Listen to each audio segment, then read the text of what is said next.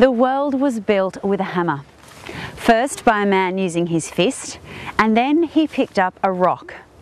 Then he put a handle on that rock, which developed into the iron and steel ages.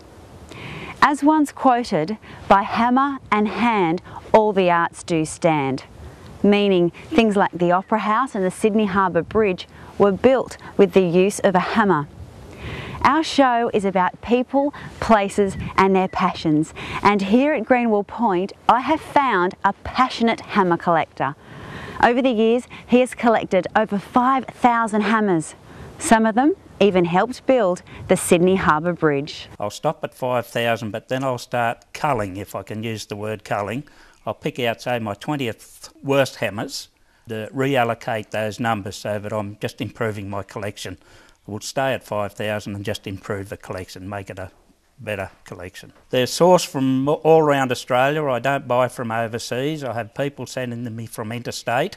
Garage sales, markets, swap meets, people's sheds, anywhere I can look for, I'll find one.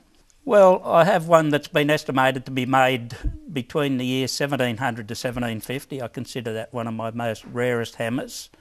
I have another hammer here that was donated to me, and it's a lady's throwing hammer, and it was used by a young lass who was Australia's under-18 champion. It's her training hammer. I consider that quite a find and a treasure to have.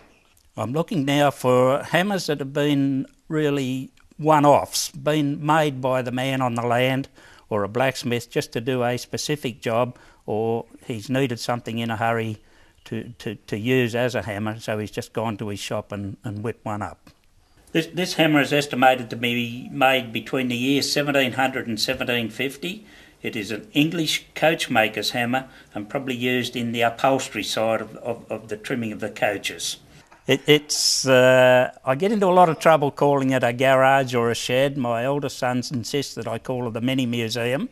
It was always the purpose to use half of the shed as my hammer museum, but in the last 10 years it's just spread and spread, so we've had to make other additions with other sheds and the carports for the vehicles.